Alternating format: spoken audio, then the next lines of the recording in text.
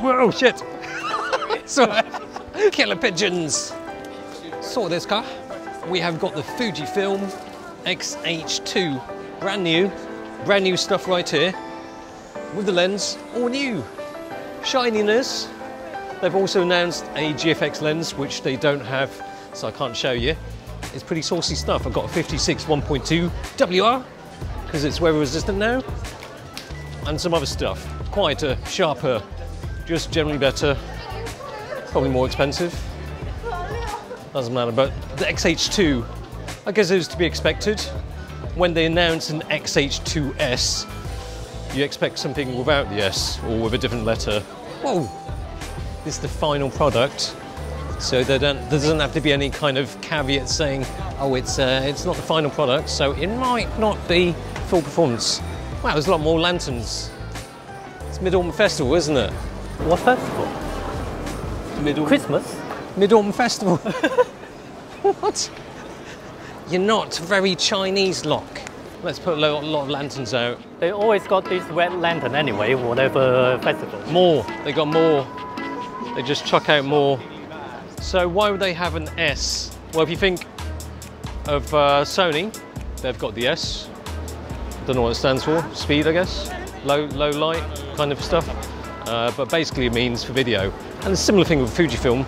The X-H2S is good for video peeps. This, without the S, it's a bit like the A7 IV, you know, kind of good for everything. But this has got a lot of megapixels. This has got 40 megapixels, so it's got high resolution.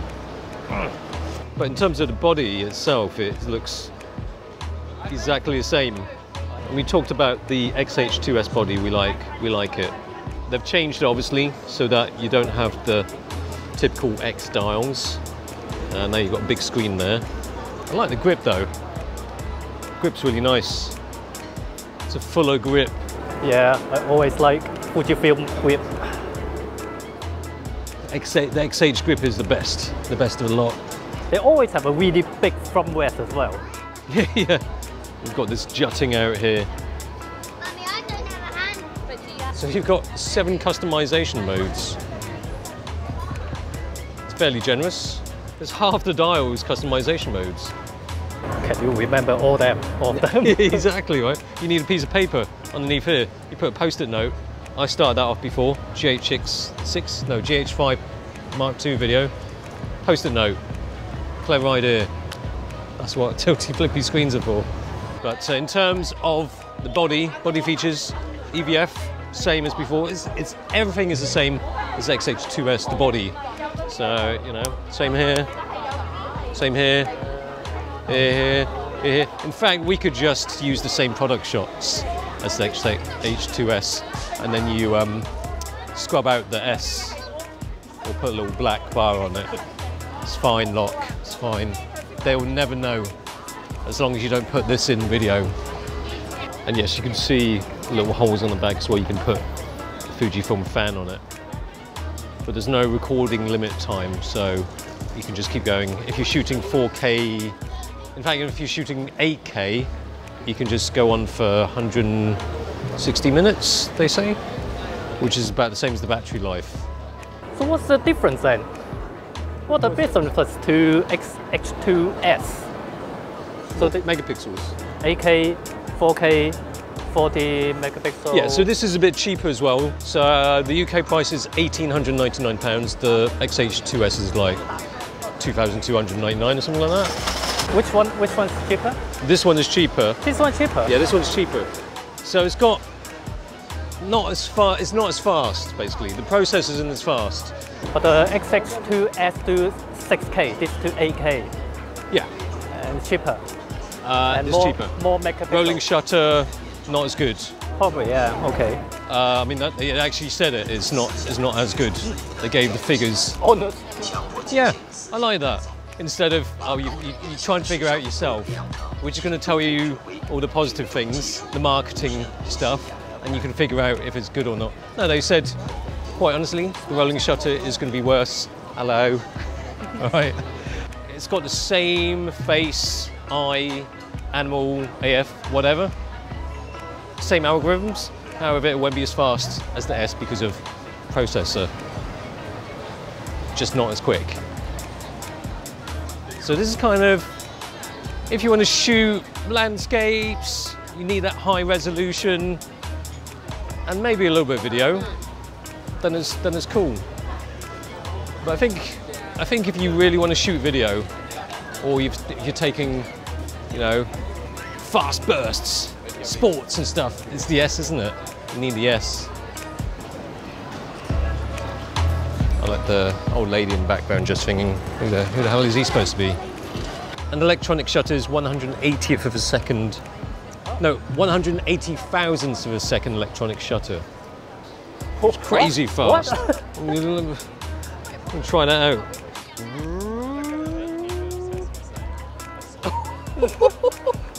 What? That's crazy. Whoa. Whoa. What does that even look like at 180,000? Hang on, that's not a shot. I know, it's mental, isn't it? It's giving me the red. I'm on f1.2 and it's giving me the red. It's saying that's not fast enough. I'm on auto ISO as well. It's unheard of. Yeah, I've not heard of anything that fast before. 180 thousandths of a second. That's pretty crazy, isn't it?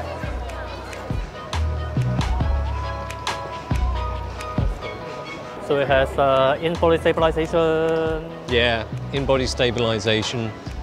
And also they've got this pixel shift to get 160 megapixel shot.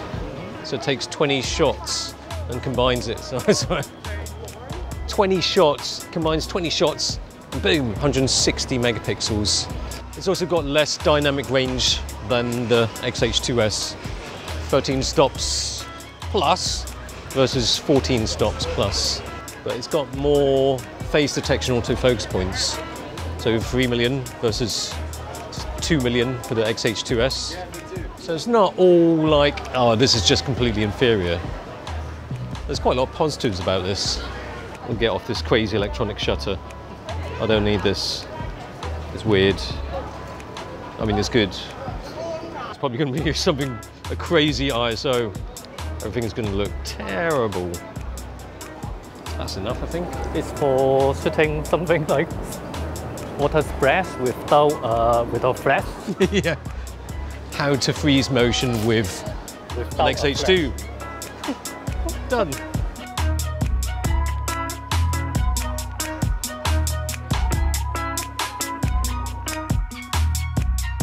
So one thing in terms of authenticity they got right about Chinatown is the smells.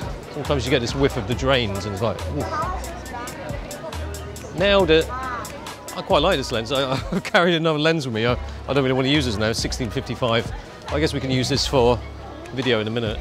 There were a couple of times just there with this 56 1.2 and squeezing that focus. It definitely doesn't feel as quick as the X-H2S. Of course, I didn't bring the X-H2S out on the street, so it's hard to say for sure. Oh, freaking pigeons. Pigeons are trying to get me back for eating all those pigeons in Sharton. I didn't even like it that much, all right? It's like a roast duck, but with less meat. What's that all about? Kind of true. It is, isn't it? Even looks exactly the same. Just smaller. Yeah. The only good thing is like, yeah, let's get rid of you pigeons. You're like sitting up there and shitting on my things. Let's have one of you. I'm trying to burst rate. Here we go. Switch it on. Let's have a laugh. Let's have it on electronic shutter. I don't want to keep forgetting that the drive. I was like, where's the drive? It's the rubbish bin icon. I keep forgetting, but it is a bit weird, isn't it? I know they've written it there. Usually you think, oh, it's a rubbish bin. I don't want to touch it unless I really want to. I mean, unless I really need to. But it's a drive. 20 FPS is cropped 1.29 times. Continuous AF, continuous AF. There we go. Let's track somebody.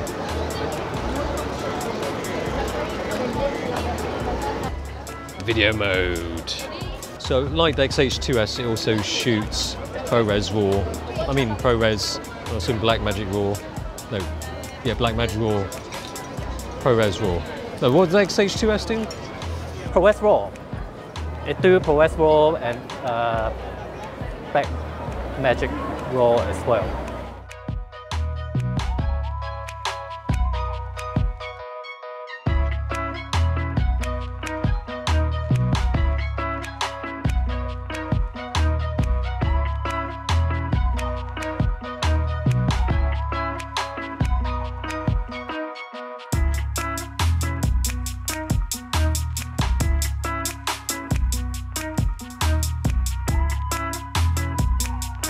So Yeah, between 8K and 4K, that's 6K. I like that a lot.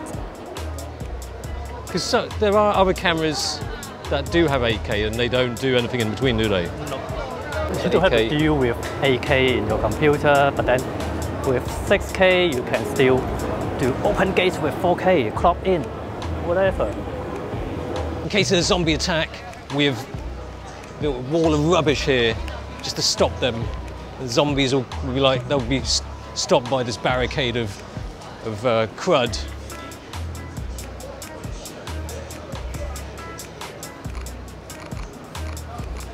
I like this cake shop, by the way. Not sponsored. It's free advertising. Golden Gate Cake Shop. So that's the Fujifilm X-H2, all new. Cheaper version of the X-H2S. Pretty good. You can't complain. Less money, more stuff.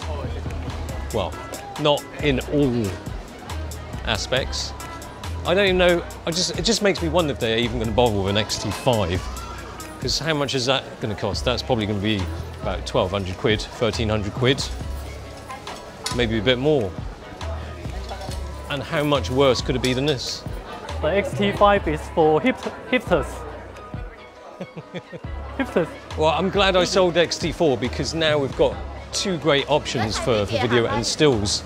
The X-T4, I sold it because it just wasn't good enough for video. Stills is fine. Yeah.